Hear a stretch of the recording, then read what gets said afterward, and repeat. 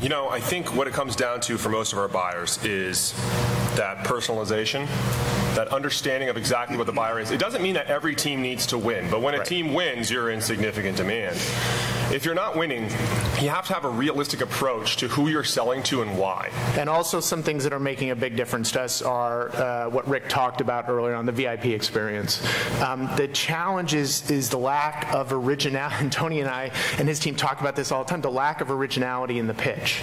You know, it's kind of like, oh, well, we'll give you a back tour.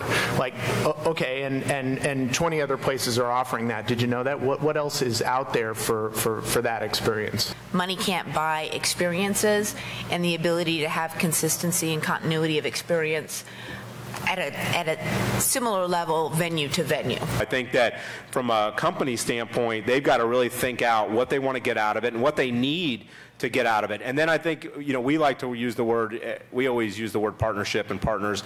There are sweet partners, they're not sweet holders, they're not sweet whatevers, they're sweet partners. We look at it as a partnership where we want to hear your ideas, we want to give you ideas and try to find a solution that works for both of us. But also with our corporate partners now, an engagement there based on what they're looking to do and activate is how we can utilize that data to help create a more one-to-one experience with our corporate partners as well. So data, I mean, if you're not in a position right now, when you think about your building and you have 20,000 people coming in, if you don't know who that person is and what their behavior is, and if you don't know what all the touch points of that are, you should be asking yourself, how do I get there? Let's put together a partnership that looks beyond how much can I get out of you today and really say, let's build something that's going to be long term.